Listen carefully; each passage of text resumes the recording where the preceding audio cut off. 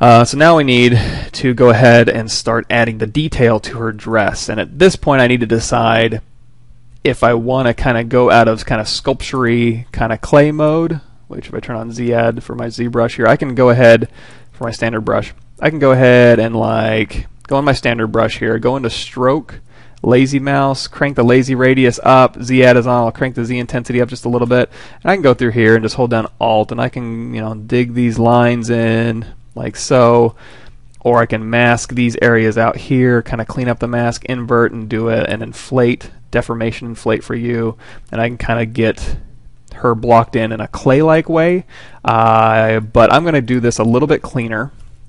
So I'm already going to start jumping into a little bit of Z-Remesh to kind of make really, really nice, smooth, simple shapes. Just like I did with Finn. I kind of blocked him out with clay first, and then I decided to go back in, do some slicing to get nice, clean cuts, and then start building from there. So the good news is this dark part of the dress here is already kind of done. It just needs to be kind of a smooth bell shape.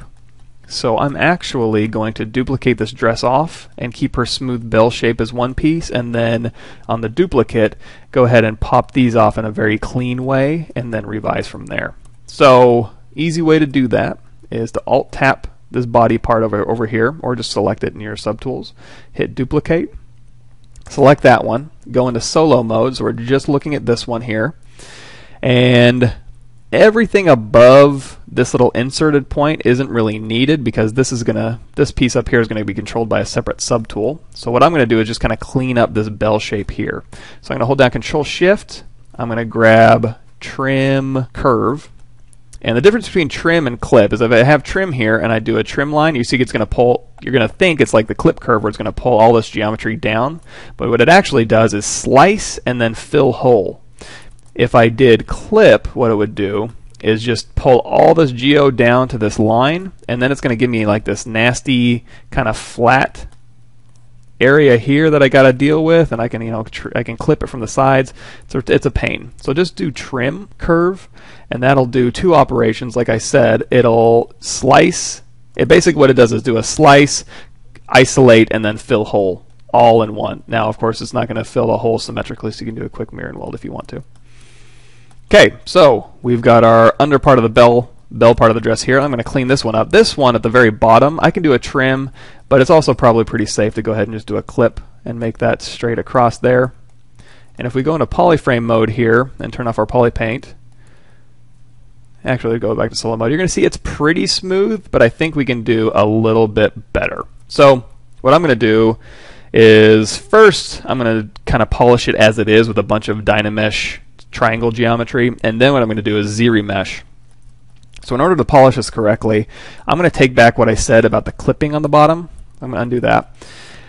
I want different polygroups for the top, and I'm going to turn off the paintbrush here and go into polyframe. I want a polygroup here, and I want a polygroup on the bottom, because when I go to polish by features, I want it to use that feature, which is the polygroup border, to kind of make a hard transition or a creased edge, and I don't have that here. Now if I do Control Shift Clip Curve and then I hit spacebar, you're going to see I have a polygroup option, so I can turn that on and then clip curve, and it'll actually give me a polygroup where it clipped. Alternatively, I could also do like I did with the top and just do a trim curve, and that'll actually slice, delete, and then fill, and that'll also give me a polygroup. It's a little bit cleaner in this case, so I'm just going to use that. And then we'll do mirror and weld across the x-axis, which for you will be geometry, modify topology, mirror and weld. And now it's pretty good, but let's go ahead and go down here to deformations, and we will go to polish by features with closed circle on. And again, it's using that polygroup border as a feature, so it's going to crease that line for me. And with closed circle on, what it's going to do is maintain your volume, so it's going to kind of keep it puffed out. If you had any severe sculpting like this, it would try and maintain that as it was polishing. If I turn on open circle and do polish by features, it's going to really, really polish these surfaces and then also really polish these top parts here. So I'm going to undo that back to where we just had the bell dress and then do polish by features. If you take your mouse and do the open circle and just tap once, it'll just do very small increments of that polish by features. So you can kind of just do that, or you can just crank it, just grab it and pull it to the right. And that'll give you a very, very polished look. Now it kind of got, I'm going to go ahead and take this. So here's our duplicate, here's our original. I'm going to turn the eyeball off for that one. So you can see it kind of, as it was polishing, it kind of was averaging those vertices and making it a little bit smaller. But it is very, very smooth.